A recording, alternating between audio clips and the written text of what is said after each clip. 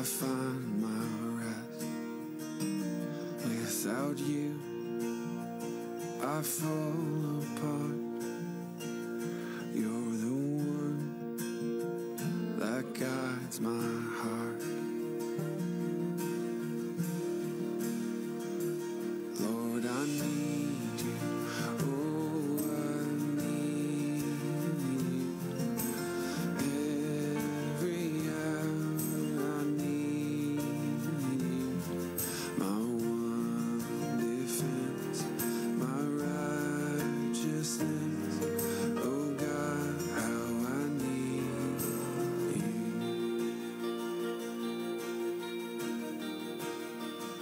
Where sin runs deep, your grace is more.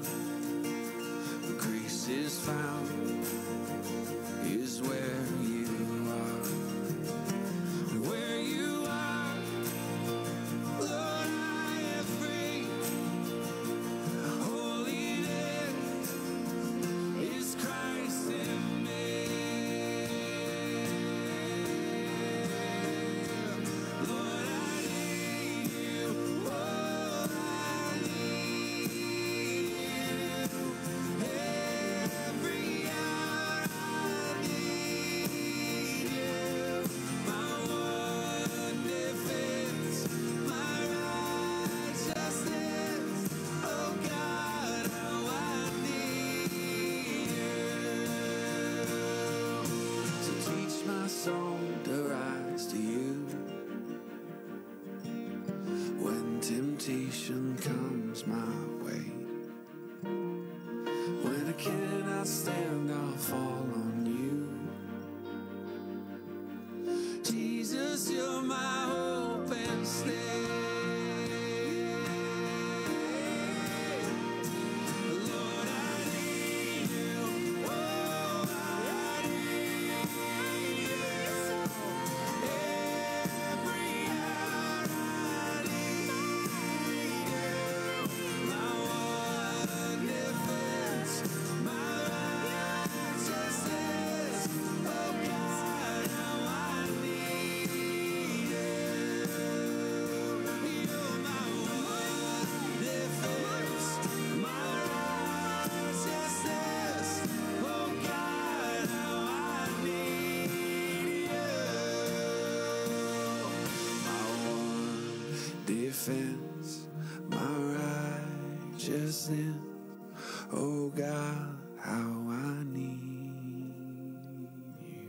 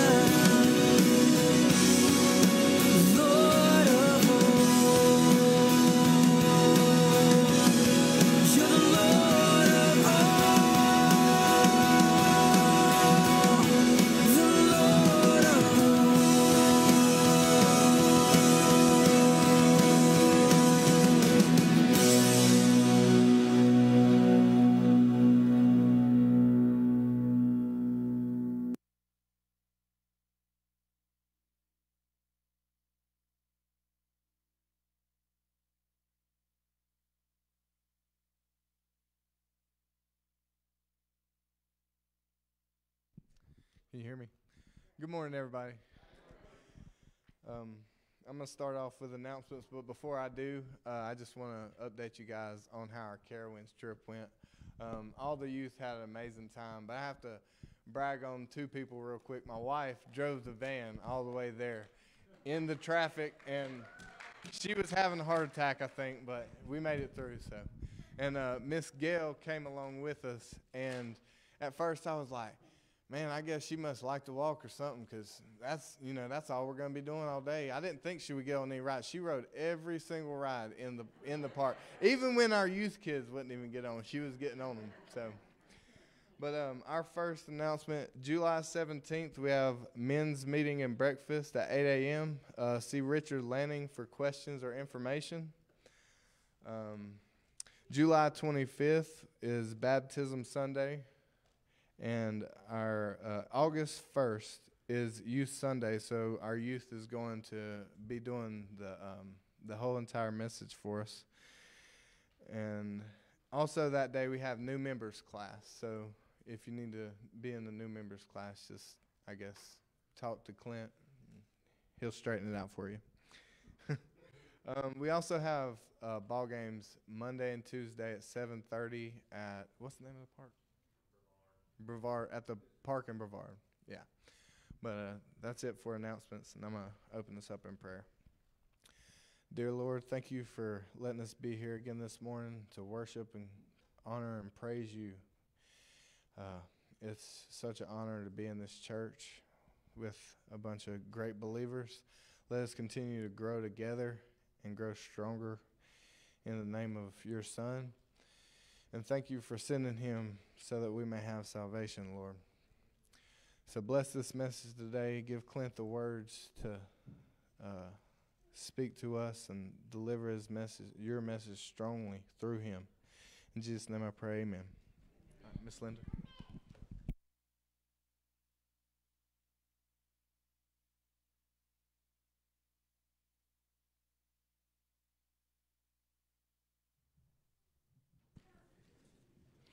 Well, as the choir comes up here, good morning, everybody. How's everyone? Good. Lovely. Okay, let's stand together. We're going to sing a couple, at least one really familiar hymn. This was known at my last church as the Portersville Bible Church hymn, because about every week, every Sunday night, we'd have a half hour singing, and somebody requested this song every week. But it's a favorite. And I want us to, even though it's very familiar, I want us to take a minute and think about the words. I mean, the chorus itself is a prayer to God, saying you're dedicating your life, you're turning your life over to him. My life I give henceforth to live, O Christ, for thee alone. Think about that when you're singing that. Do you really mean that? Because words have power. Words have meaning. So as we sing this, let's think about all the words to all the different verses, and then each time as we sing the chorus as a prayer to the Lord.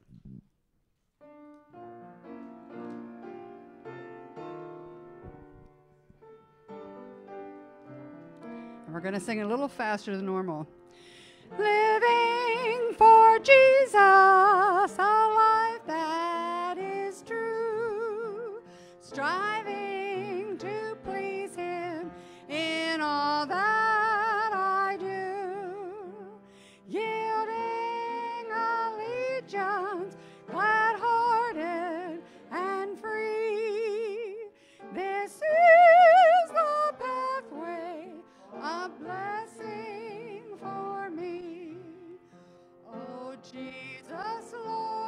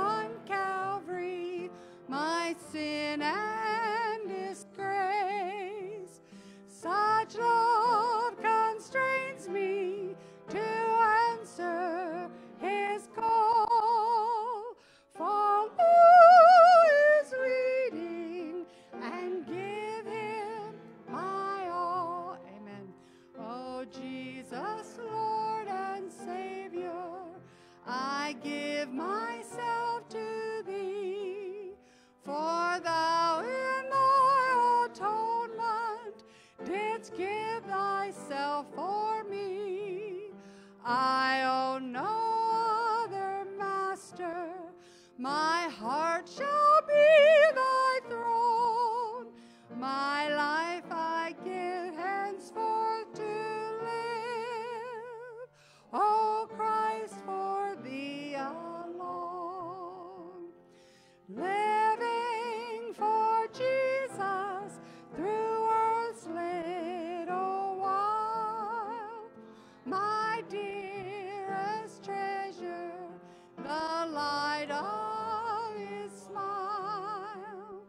Seeking the lost ones, he died to redeem. Bringing the weary to find rest in him. Oh, Jesus, Lord and Savior, I give myself to thee. For thou in thy atonement didst give thyself for me. I own no other master. My heart shall be thy throne. My life I give henceforth to live. O Christ, for thee alone. Amen. I hope you really meant that. Now let's sing another really precious song. And the reason that we are willing, not only that Christ gave his life for us, but that we love him and he deserves our love and our praise. So let's sing together, I love you, Lord.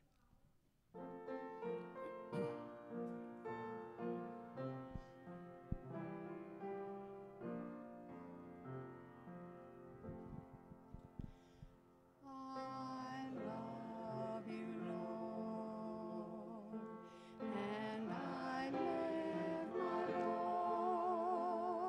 voice to worship you. Oh, my soul, rejoice. Take joy, my King, in what you hear.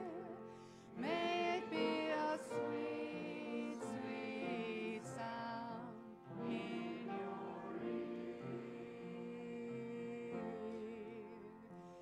I praise you, Lord, and I lift my voice to honor you.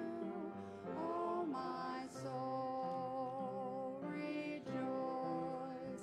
Take joy, my King, in what you hear.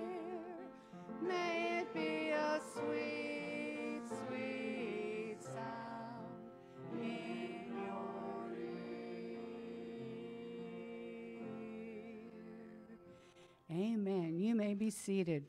You know, I hadn't planned on having a choir number this week, but choir practice was so tremendous Wednesday night, I said, let's sing a choir song. So I hope you get a blessing from this.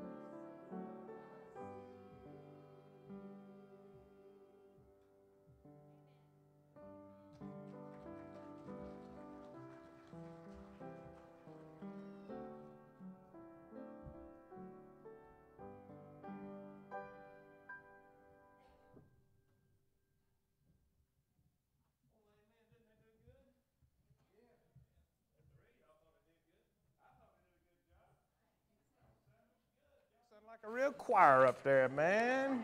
Shoot. Notice, now I used to sing with them. Now I sat down and they sound good. So maybe I should have made that move a little bit earlier. All right. Are y'all awake this morning? Partially. Part of you are partially awake. This ought to be a good service then. I'm excited to preach to a halfway asleep, halfway awake, partially present congregation today. Amen. Well, we are in the book of Hebrews, working our way through, beginning at chapter 1, ending at the end of the book. Today we find ourselves in Hebrews chapter 8. So if you'd find your place in your copy of God's Word, or turn on your copy of God's Word and scroll to Hebrews chapter 8. What is the title of our sermon series? Greater. Greater. Now, I know some of y'all are intellectuals and theologians and great studiers of the Word of God. Now, I'm kind of a low-shelf man myself, and I just need it really down low where I can get it. So I appreciate the writer of Hebrews, especially in chapter 8, because he just says up front, here's the main point. And I thought, I'm picking up what you're laying down, man. So I'm glad that the writer of Hebrews is abundantly clear, and as you're finding your place in your copy of God's Word, I'll just give you a quick review for those who have not been with us, or maybe you have forgotten since last week we were outdoors and kind of got off track from Hebrews. But in Hebrews chapter 1, the writer is making the statement that Jesus is greater than any angel and every prophet. He's greater. And that's the theme of the book. That's the subject matter of the book. It's about King Jesus, and the thesis and the statement and the reality is that Jesus is greater. He's greater than any angel, greater than every prophet. Hebrews chapter 2, he goes on and says that, hey, Jesus is a greater king. He's a greater captain. He's a greater brother.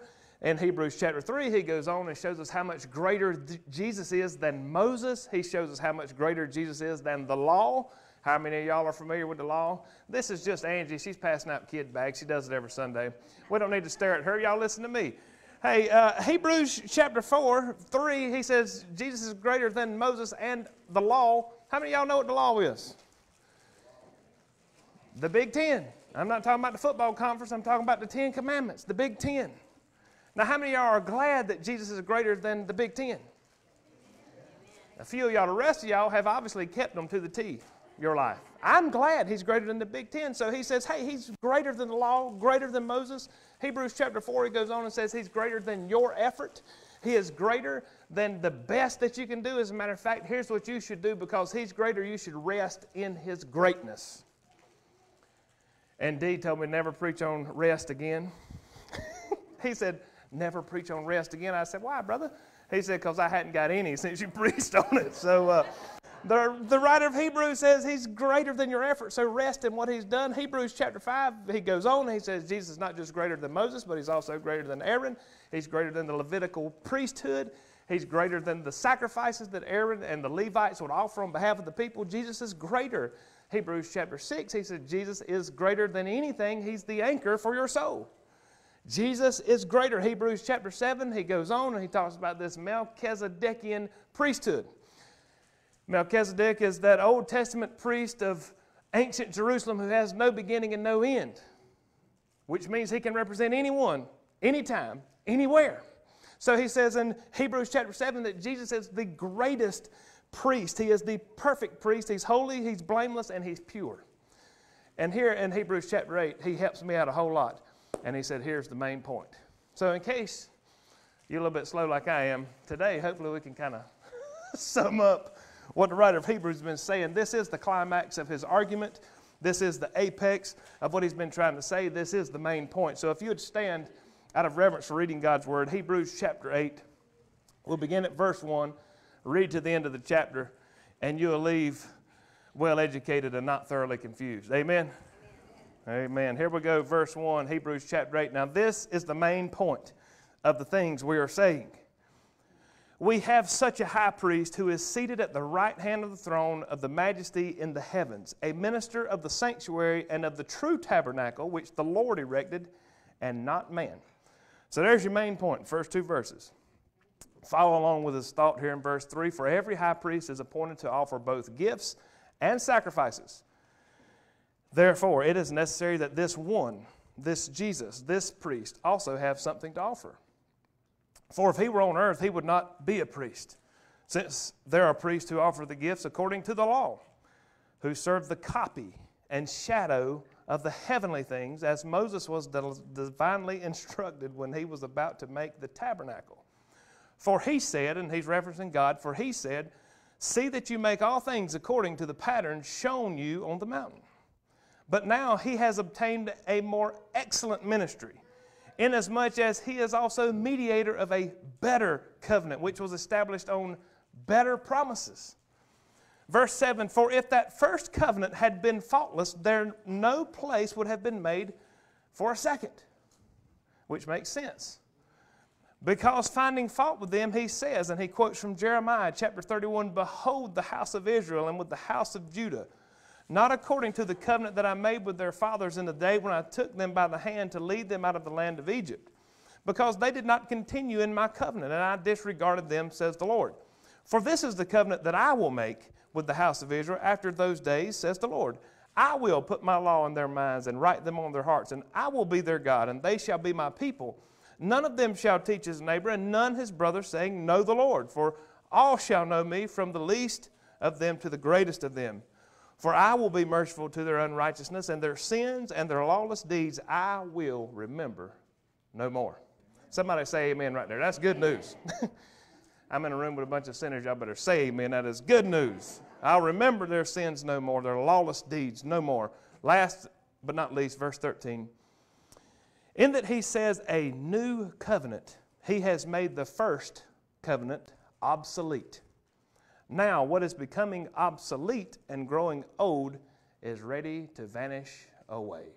You may be seated, Father. We thank you for your word. We thank you for the writer of Hebrews. We thank you most of all for the one whom he's writing about. We thank you for King Jesus, who is on high, who is seated at your right throne, who is in the heavenlies, who is serving us, and who is making intercession for us, and who lives to ever pray for us. We thank you for the one who took our place. We thank you for the one who removed our sins. We thank you for the one who has forgotten our sins and our lawless deeds. We thank you for Jesus. For if it not for Jesus, we would not be here. Lord, we thank you for sending him. Lord, let us never grow old of hearing the story of Jesus coming into this world. Let us never get tired of hearing about the forgiveness offered at the cross of Calvary. Let us never get tired of singing the songs and anthems of forgiveness, Lord, where you have blotted them out. Lord, today I pray you'd speak clearly and loudly through your word. Use me, your man, to proclaim to your people. Lord, I pray that you would put it in our hearts to continue to be a people that seeks your kingdom first, stands on your word always, serves for your glory.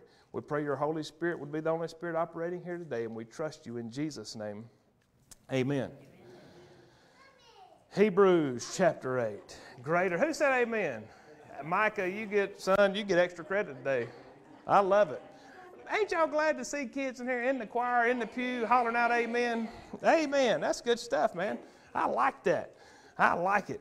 So Hebrews chapter 8, he is making his main point. This is the main point. He's talking about a greater priest, a greater servant, a greater mediator, a greater covenant built on a greater promise. And so with that being said, I just would like to open up by saying, how many of y'all ever been to a live concert, live music event? Yeah. It's so great. There's nothing that can really replace that personal interaction with the person on stage. And the 1930s, we understand. I wasn't around. Some of y'all were around. The 1930s, there was this thing that come out about this big around. You laid it down, and it had a arm that you had to pull over and push a button. Now, what was that called? A who? A phonograph or a record player. Yeah. So I think it took 33s. Somebody's going to have to correct me. That was a little bit before my time. So there were 33s, but over time, and not a whole lot of time, there was something that came out a little bit smaller, and they were called 45s. We ain't talking about a handgun. We're talking about a vinyl record. Don't draw on me. We're talking about a record, 45s, and because they were smaller, they would spin faster, and they were a higher fidelity way to listen, a clearer and crisper way to hear what you could not experience in person. But even after time, the 45s were replaced by this, what looked like a VHS, and I know these guys are thinking, what's a VHS? But what was it called? 8-track. She had one.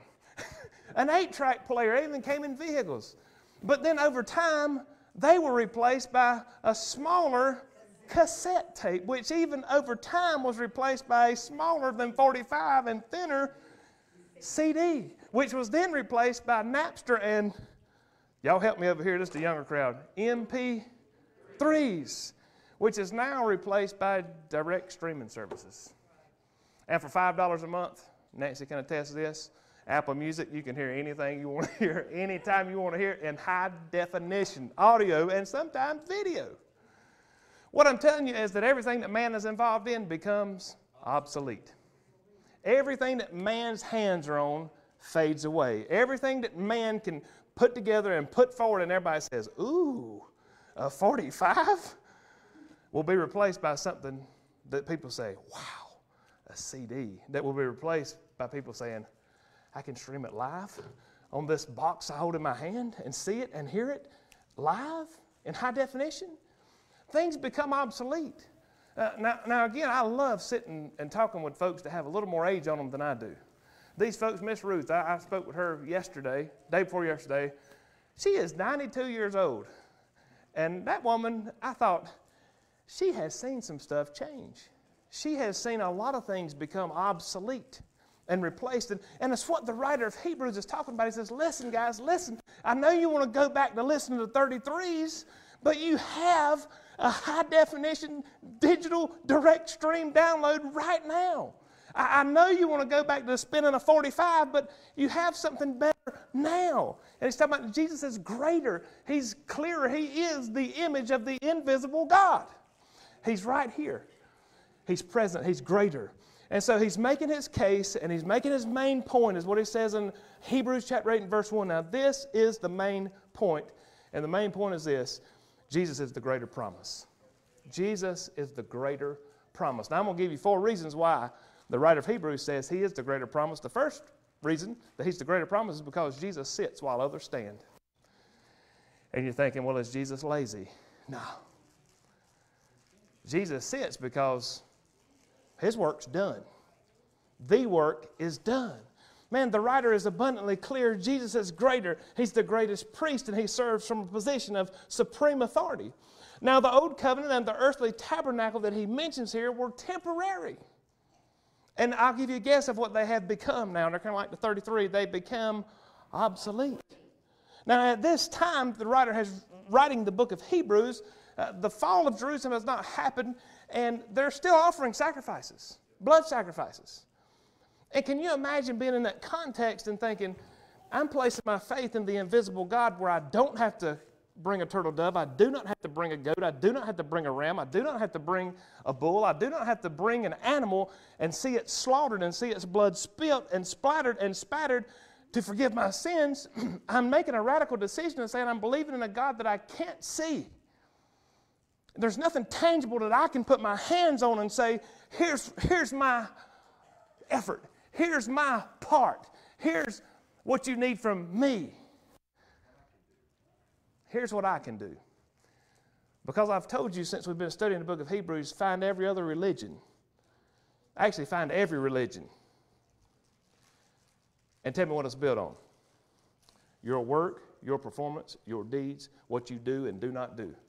Christianity is not a religion. It is totally and radically different from every other religion because you don't have to do a thing except accept what has been done for you. It's not what you do, it's what's been done for you. And at that point, you operate in what Jesus has done. And so he says, listen, Jesus is sitting while others are standing. Others are standing and slitting the throats of animals. Others are standing and splattering blood. Others are standing and serving the people. Others are standing and showing effort. Others are standing and doing their job. But while others are standing, Jesus is sitting. And he's making that great point that, listen, these guys served in an earthly tabernacle that you could see, taste, and smell. There's some empirical evidence that a God exists. However, that is now obsolete. There's no longer a need for bulls and goats. There's no longer a need for turtle doves. There's no longer a need for you to spill the blood of any animal because the supreme sacrifice has been made. And he says, while others are standing, Jesus is sitting. Now, he's pulling at the Jewish mindset because how many of y'all are familiar with the tabernacle in the Old Testament? Ish. So Moses goes up, God comes down. Y'all remember that? So much so that when Moses went up, everybody else stayed down. And when God came down, it was great fear and trembling. But God gave him some dimensions and some plans and an architectural structure to build a tabernacle. He gave him colors of yarn. He gave him dimensions for sheets and blankets and veils. And he gave him the right metal to make the right utensil, to make the right piece of furniture, to make the right sink, to build the right table, even the right wood, even the dimensions of the table and the types of wood and the types of material. And then the Bible says he even put in man the ability to hammer those things out and form and fashion those things. And you got to remember there had never been a tabernacle before. It wasn't like you could call up Dakota Builders and say, hey, Dan, I need a tabernacle. And he'd show up and blueprint it out and build it. No, this was the first. There had never been a tabernacle. And what he's doing by pulling on their Jewish mind is making them see the blue and the scarlet yarn, making them remember the veil that separates the people from God, showing them the priest that is serving as an earthly mediator between God and man. He's reminding them of the lavishness of the tabernacle. He's reminding them of its majesty. He's reminding them of the ornate details and the carvings and the lampstands, again, and the lavers and the sinks and the furniture that would be surrounded this scene of the tabernacle that the priest actually served in. And they would have remembered this. There's furniture for every ceremony, for every ritual, for every sacrifice. There's a piece of furniture, there's a utensil, there's a process, there's a design. Here's what there's not. There's not anywhere in that tabernacle for the priest to sit. Do you know why there was no place for the priest to sit in the earthly tabernacle? Because his work was never finished. Do you know why? Because the writer of Hebrews already told us that he had to offer a sacrifice for his own sins first and then the sins of the people. And if he's a sinful man touched by sin, which he is, which you are, then he continually had to offer a sacrifice for himself and yourself. You're welcome. Y'all encouraged yet? You bunch of sinners? He had to offer a sacrifice for him and them. So there was no place for him to sit. Do you know why? Because it was a continual slaughter of animals. It was continual sacrifice. It was a continual, something continually had to die. Something continually had to be presented. Somebody continually had to be appeased. Why? Why? Because people are sinful and they continue to. Oh man, y'all are catching on. But what he's telling them is Jesus is a greater priest of a greater covenant built on a better promise. That's why he's sitting, because his work is complete. And he's telling them, don't go back. Do not go back to having to bring sacrifices. Do not go back to the obsolete and old system. Do not go back to the way it used to be. Do not go back to fulfilling your forgiveness by your efforts, because I'll go ahead and tell you, your efforts fail every time. My efforts fail every time. Do not go back, because why? Because why, writer of Hebrews? Because Jesus is sitting while others are standing. That's important. That is important because what's happening in this earthly tabernacle, he says, is simply a copy and a shadow. Not only is Jesus sitting while others are standing, which is a very important piece of the message that the writer is giving us, but Jesus is the sacrifice while others offer sacrifices. Please pontificate upon that, preacher. I think I will, since you asked so nicely. He goes on in verses 3 through 6, and he says, listen, since every high priest, and you read what I read, we read it aloud, we read it together, since every high priest is required to offer gifts and sacrifices, our high priest also must make an offering. So what kind of high priest would Jesus be if he didn't have a sacrifice to make? He wouldn't be one at all. What kind of high priest would Jesus be if he didn't have an offering to give? He wouldn't be a high priest at all. You see, the writer is just using simple logic to tell the people, listen, he is a greater high priest because he offered a greater sacrifice, made a greater offering, made a greater plea, made a greater way, because it's a greater covenant built on greater promises. Some of y'all are slow, man. It'd take y'all an hour and a half to watch 60 minutes. Y'all better tighten up. We're talking about Jesus and how much greater he is. Ain't y'all glad you didn't have to bring a turtle dove this morning to get in the church building? Ain't you glad that tomorrow, whenever you mess up, because it's not if, but when you mess up tomorrow, you don't have to go out and slaughter a red heifer and lay it on an altar somewhere to appease a distant deity. How many of y'all are happy about that and glad about that? Amen. Why? Because Jesus is a greater priest who made a greater sacrifice, who sits while others stand, but he also is the sacrifice while others are simply offering sacrifices. And there is a difference. Because he's proven that Jesus is a better priest, because all priests had to offer something, and Jesus did. So basically the prerequisite for being a priest is offering sacrifices and gifts, being qualified by the law. Because did you pick up what he was saying there? He said he would not be a high priest at all, since there are priests who offer the gifts according to the... Now, what did the law say about a priest? I'm going to see if y'all been paying attention. 7 weeks down the book of Hebrews, the law said you had to be from a certain tribe. Tribe of Levi. They're not just make denim, they also made high priest. You had to be from the tribe of Levi to be qualified to be a priest in the temple of the living God. You couldn't just wake up and say, I think I'll be a priest. Probably not. You couldn't be a priest because you were mama called and daddy sent. The only way you could be a priest is if you come from the tribe of Levi. Do you know which tribe Jesus was not from? Not from the tribe of Levi. He's from the kingly tribe, not the priestly tribe, but the kingly tribe of Judah. So the prerequisite for being priest is offering sacrifices, and you had to be qualified by the law. But here's an interesting thing I learned this week. Jesus never, and I ain't even thought about it, Jesus never, ever, ever, in the 33 years that he walked the face of the earth, offered an animal sacrifice. Never made a sacrifice. Never offered a sacrifice on any altar. Read the book, find it, let me know. He never, ever offered a sacrifice.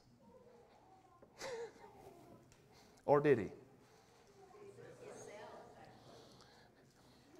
Never offered a sacrifice according to the law of Moses. Jesus was, as a matter of fact, disqualified to serve according to the law of Moses. Disqualified to serve as a priest. So do you see the tension in the Jewish mind and in the Jewish culture of, I'm following the way, I'm following Messiah, I'm following Jesus, I'm following this Jesus who was killed, crucified, and raised from the dead. You're doing what? Because we're fixing to go to the temple. I mean, that's why we got our goats on a leash. That's why we got our cages full of pigeons and turtle doves. We're going to the tabernacle because we're going to cover our sins, because we're sinful people, and we've got to make a sacrifice, and we had to bring the best that we could bring, and we had to put our hands on it. We have to give it to the priest, and we have to see the priest, and the priest physically has to kill it so that our sins are covered. And he said, no, I'm following the way, because not only did he cover my sins, he removed my sins. He blotted them out. He said there as far as the east is from the west. He said he remembered them no more. He cast them into the sea of forgetfulness. That's shouting ground this morning, because there's some tension there that we always have to have our hands on what we're doing so that we can get some credit for what he's doing. Because if we can put our hands on it, we can give it, then we've had a part in our salvation. But Jesus is the sacrifice, while others are simply offering sacrifices. Man, he was disqualified according to the law of Moses, but here's the interesting thing. There were plenty of priests qualified according to the law. Plenty that could kill a goat, plenty that could kill a turtle dove, plenty that could kill a bull, a ram, a lamb, plenty that had the right family, Levi. Plenty that had the right age, because there was an age from, somebody correct me, 30 to 55, is that correct? 30 to 55 is the only years that you could serve as a priest. They had the right family, had the right age, had the right pedigree, had the right qualities, had the right abilities. There were plenty of priests that could offer sacrifices according to the law. But there was only one priest that was qualified to be the sacrifice. Many could offer sacrifice, but only one was qualified to be the sacrifice. That's why Jesus is totally different than any other religion. That's why Jesus is totally different than religion, period. That's why Jesus is totally different than any other sacrifice ever made. That's why the life of Jesus demands attention, demands respect, creates controversy, creates division. Do not think that I come to bring peace, Jesus says, but I came to bring division.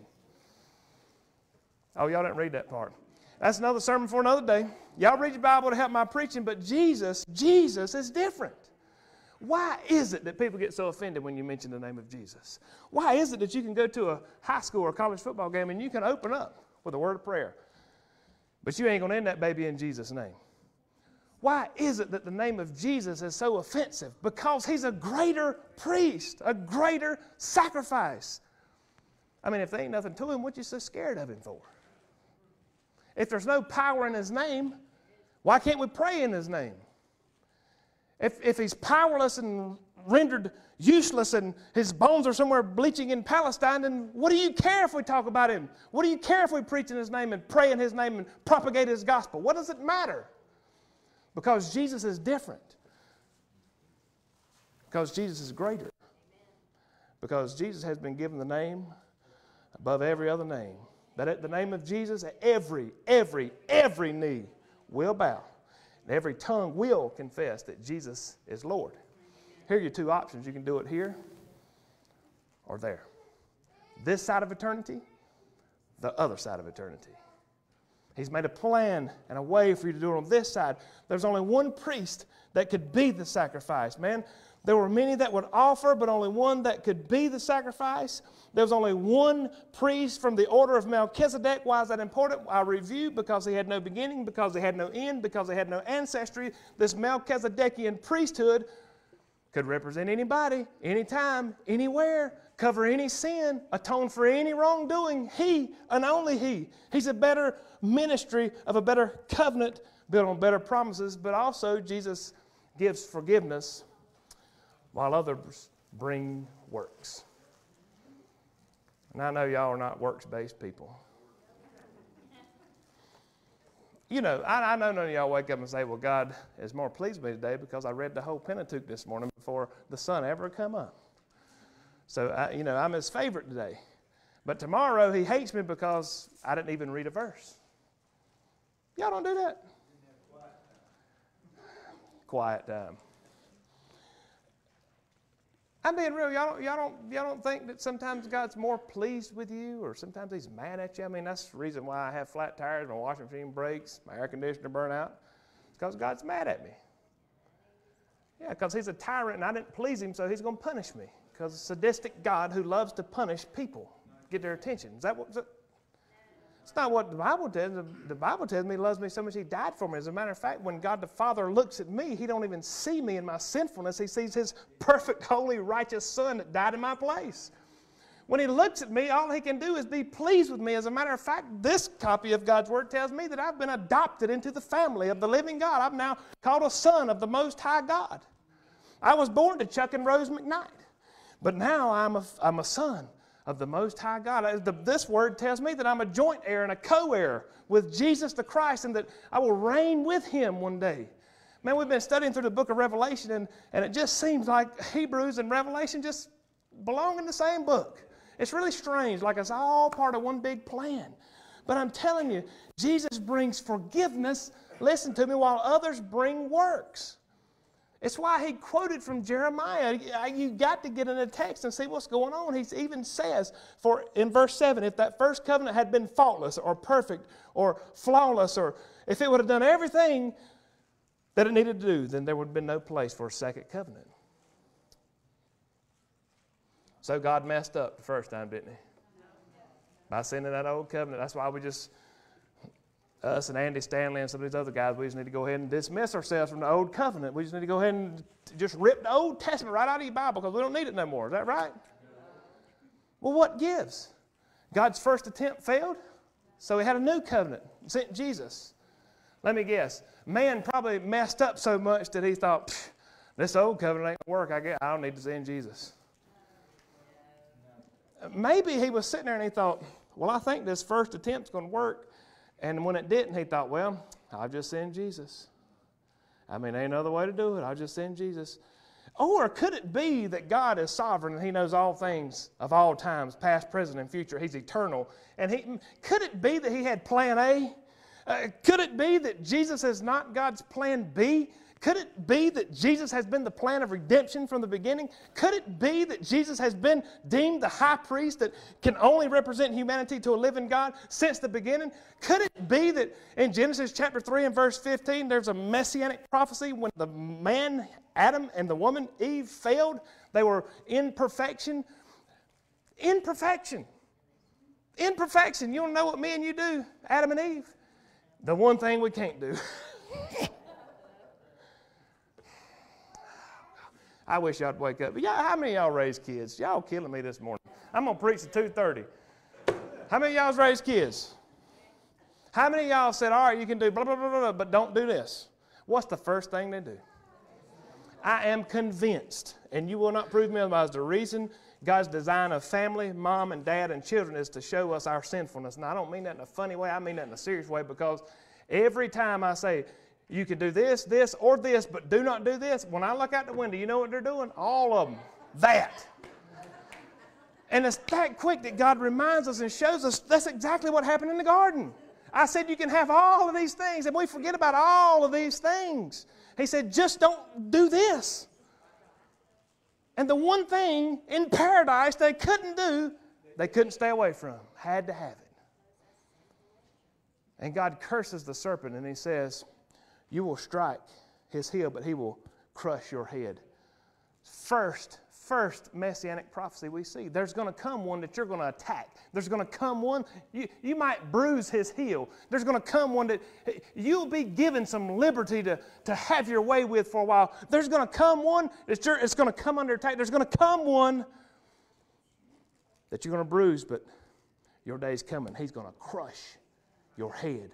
You'll only hurt him, but he will kill you. He will obliterate you. And from Genesis 3 and verse 15 through the rest of the book, we see God's provision of a Messiah. And Jeremiah in chapter 31 has told Israel in Jeremiah, because I'm telling you, whenever the writer of Hebrews said this, here's what they wanted to scream: heresy.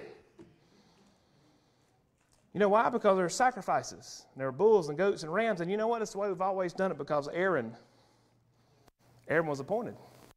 And if we don't do it that way, it don't work. But Jesus came and fulfilled. No.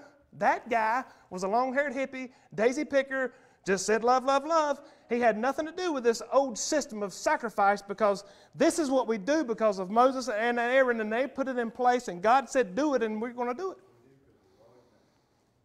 But Jeremiah says, listen, and what the writer's doing is he knows what's in their mind. He knows. So he says, listen, I'm going to have to defend this from Scripture. And not just Scripture, but from an Old Testament Scripture. So who does he quote? The prophet Jeremiah. What does he say? Mine's italicized. I don't know if yours is. It should be in quotations. And here's what Jeremiah says. He's quoting Jeremiah. This is not the writer of Hebrews writing it. He's quoting the Old Testament, Old Covenant prophet Jeremiah.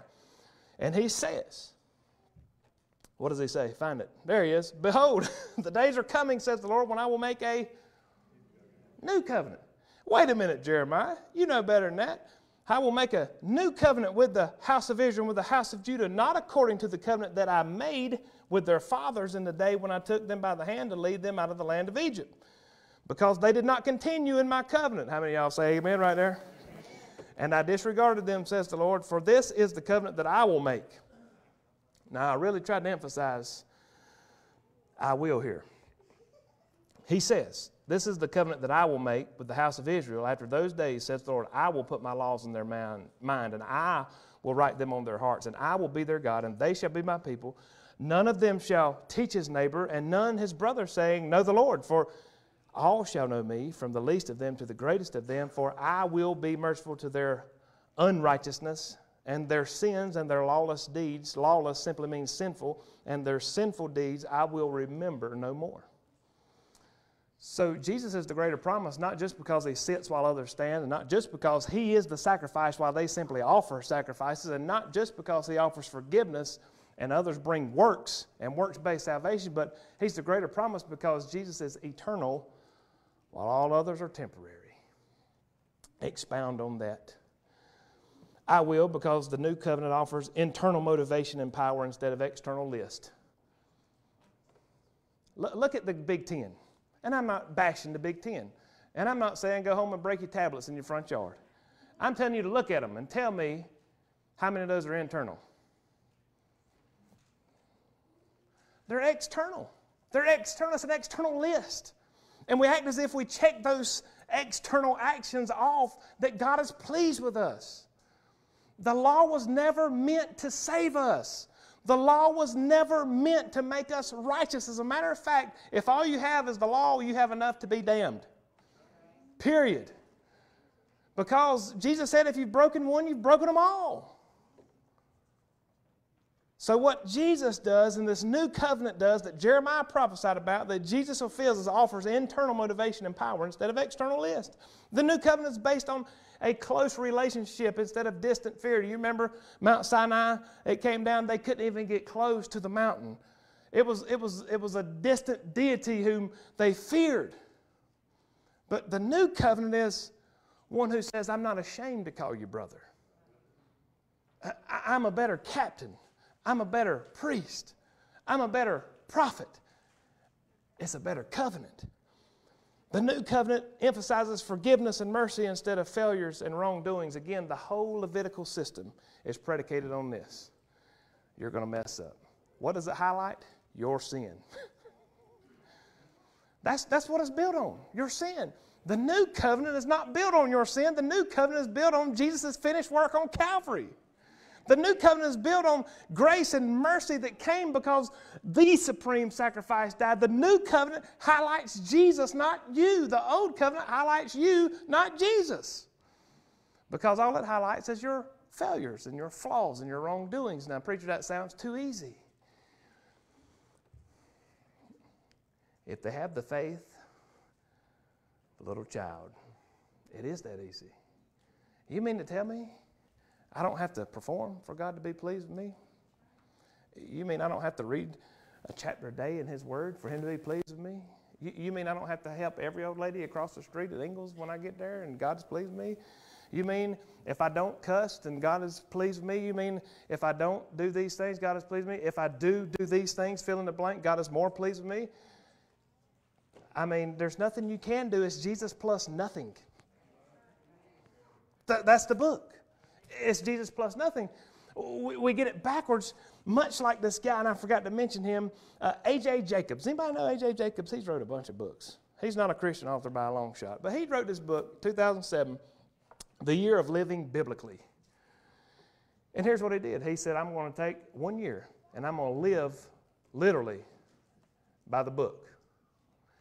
And he's running, and he's not a believer by a long shot. He's from a Jewish family in New York, and he's also making light of several biblical principles. But his thing is that Christians or evangelicals as a whole say we take the Bible literally, so he captures that statement and performs a year's worth of living it literally. And so he does things like in Deuteronomy, the Bible says, now y'all, here's what good Baptists know, we ain't supposed to have tattoos. Y'all know that? But right before that, it also says we're not supposed to wear mixed garments. And I'm not going to ask how many of y'all got on 50-50 shirts this morning, 70-30 polyester and cotton. It also says this, don't trim the corners of your beard. So what this guy does, he grows out a beard like he's on Duck Dynasty or something. I mean, he don't trim his beard.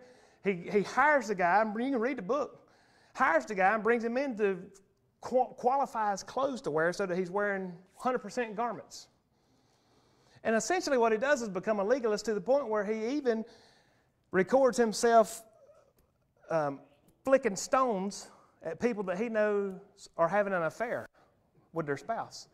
Because the Old Testament says stone adulterers.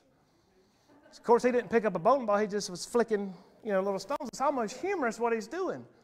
But the problem, and what I've seen in that, is that's the way many Christians view Jesus, is that I've got to adhere. And here's what we do. I hate it. And we say, if I perform the right way, then God accepts me. If I do all the do's and I don't do all the don'ts, then God's pleased with me. And we become, that's quite essentially, we become practicing atheists. Because we live as if the sacrifice Jesus made has no effect on our life. And we live as if we have to earn God's blessing by performance. Y'all don't, I'm the only recovering legalist in the room. Because I'm serious, and I still struggle there. I think, well, God's obviously mad at me today because I didn't do this, or He is very pleased with me today because I did do this. And that rest sermon that me and Dee really didn't like has really struck home me, because I think the rest is not laying down sleeping. The rest is knowing that what Jesus did is sufficient. Because He's a greater priest. Because He's offered a greater sacrifice. Man, He's eternal where others, I got to get back on track. He is eternal while others are temporary. Here's what I want to draw your attention to, and I got to close. We're about 12 o'clock. What does that mean to the preacher? Nothing. Yes. I don't even want to look up. I was giving you an opportunity to get me. All right. Here's what I wanted to do, bring your attention to in that prophecy that he is quoting by Jeremiah. Notice that the old covenant is built on this. If you will. If you will. Read it. Read the old covenant. If you will. If you will, I will. It's the if and then. Y'all ever read that? If you will, humble yourselves. I will bless your land. That's some old covenant stuff. If you'll obey me, I will bless your nation. He's talking to Israel. If you will. But notice what he says in Jeremiah 31, referring to this new covenant, because the old covenant is built on if you will. Jeremiah, he just squares them up right here, and he says, here's what the new covenant is built on, I will. Did you notice that? Different verbiage. And words matter, as Miss Linda taught us this morning. Words matter. Words carry meaning. If you will means part of this is predicated on you. How many of y'all are in a marriage covenant? Oh, Lord, help me. I'm about to get up out of here. I said, how many of y'all is in a marriage covenant? Y'all better raise your hand, or I'm going to give your wife liberty to slap you. Lord, help us. Jesus. A marriage covenant, how many does it take to enter into a marriage covenant? 2. And as much as we like to say that it's a conditional covenant. It's a covenant, and a covenant takes 2 parties. Here's the problem with the old covenant. Mankind always dropped his ball on his side. Man always messed up his side of the covenant. Man always broke his side of the covenant. That's what he said. So he goes on and he quotes Jeremiah, and he says, here's the new covenant, I will. Those are good words. I will. Do you know why God says I will? Because you can't. Do you know why he says the new covenant is built on I will? Because you will not.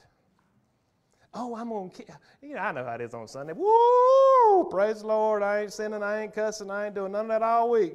And before Sunday evening and the sun sets, we done messed up. And that was a Sunday morning. We done messed up. But he says, listen, I will. And I'm not telling you that, I'm not giving you cheap grace theology. What I'm telling you is what he says, what Jeremiah says, I will. I will be to my people. I will be merciful. I will remember their sins no more. I will forgive them. I am eternal. Why is that important? Because if you understand the price He's paid to forgive your sins, then your life will look different. Your life will sound different. You will not be doing the things you used to do. You will not go to places you used to go. You will not engage in the things you used to engage in. You will not participate in the things you used to participate in, not to get the church's approval and not to get God's approval. The reason there's a change is because you understand internally. And Jesus has been saying, Jesus on his Sermon on the Mount is the same message that the writer of Hebrews has given us in chapter 8, and that is the heart of the matter is the matter of the heart. And if your heart understands the price that He paid, then your life will look different, not the other way around. And that's what He's telling them. Don't go back to the externals. It's not the externals that are the focus, it's the internal, because if the internal is right, the externals will follow. He says Jesus is eternal, man. There's one mediator between God and man, the man Christ Jesus. Jesus has been the answer to man's sin problem ever since the fall. The Old Testament looked forward to Messiah coming. The New Testament looks back on Messiah. Jesus is the greater priest, ministering a greater covenant built on greater promises. As a matter of fact, Jesus is the greater promise. Jesus can save you to the uttermost. The writer has already told us He's greater than any system of religion, greater than any code of ethics, greater than any religion, greater than any organization. He is the greater promise. So today, here's the challenge. It's 12 o'clock, maybe 3 after, maybe 4 after. 4 after. Don't fire me. Here's the invitation. Jesus is greater. I want to ask you, are you living in His greatness or are you trying to live in yours? And I'm talking to believers and unbelievers alike. Because believers, we get caught up and we say, well, I'm living in how great I am. In other words, I'm not doing all the wrong things, but I am doing all the right things. Today, I'm going to go ahead and tell you that's a burden too heavy for you to carry. You'll drive yourself crazy and you'll end up where this unbelieving man that wrote this book ended up. You'll walk around flicking stones at people because you think they're adulterers. That's not the life that Christ intended for you to live. He intended for you to live a life of freedom. Yeah, we talked about it last week. If you know the truth, then the truth will set you free. And if the Son sets you free, you are free indeed. Not free to do anything, but free to do the right thing. So today, believer, I want to challenge you to examine your heart and mind. Are you operating in the freedom that Christ has provided for you, or are you operating under some stinking legalistic religious obligation? I mean, and if that's you today, you don't have to tell me a thing, man. Bring that thing and lay it at the feet of Jesus and say, I have not taken literal what you said about operating your freedom and finding rest there. Again, not laying down sleeping, finding rest, but finding rest knowing that my salvation is not predicated on me. For the unbeliever today, I don't know where you're at spiritually, but maybe the only God you know is this tyrant that has lightning bolts and plenty of them in his quiver, and every time you mess up, he's willing to stab you and wanting to stab you and looking to kill you because he hates you because you're a sinner. No, that's not the God of the Bible. That's not the God of the Old Covenant. That's not the God of the New Covenant. That's not the God of the Bible. The God of the Bible loves you, wants to redeem you, wants to restore you, wants a relationship with you to the point where He sent His Son to die for you so that now you are considered righteousness. Not because of what you say and what you do, but because of who you believe, who you follow.